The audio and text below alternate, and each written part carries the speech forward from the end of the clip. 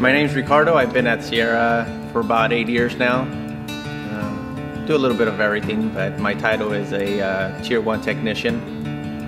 I'm usually on the road installing equipment, repairing equipment.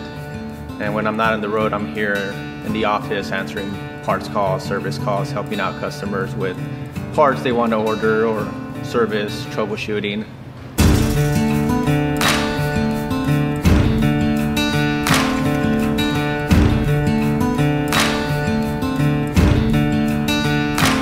In a day, I probably help anywhere from 10 to 40 customers a day. It just really depends on how busy the phones are. And half of those can be parts and half of those can be service. Our first guys get here about 6 a.m. So anywhere from 6 a.m. to about 5 p.m. Pacific time is usually when we're available. So we have about 4 guys here at the office normally. Most of them can help with service and parts, and we do have 2 other guys who are strictly parts, so there's always someone available to help. So normally what we like to do is go through the couple steps with customers on the phone. It helps when they do have experience, you know, because it's a lot easier for us to explain to them what they need to do. And most of the time it does get taken care of, but there is those occasions where the problem might be bigger than we think, so we have to send a technician from here.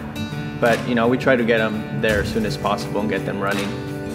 So on our manuals, we have a maintenance sheet on there, and it's really important to follow through with that because then you lead to other problems eventually. But I say mainly is changing your filters when you have to. Usually it's about every 1,000 hours or 6 months, just kind of depending what comes first. Checking your connections. Sometimes they start getting loose and it rains and then you start getting water in between there. There's just a bunch of little things that you have to check, but you know, cleaning, maintenance is really important. We try to do what we can to help the customer. We know that if they're down, they're losing time, and downtime is never a good thing, especially for our industry.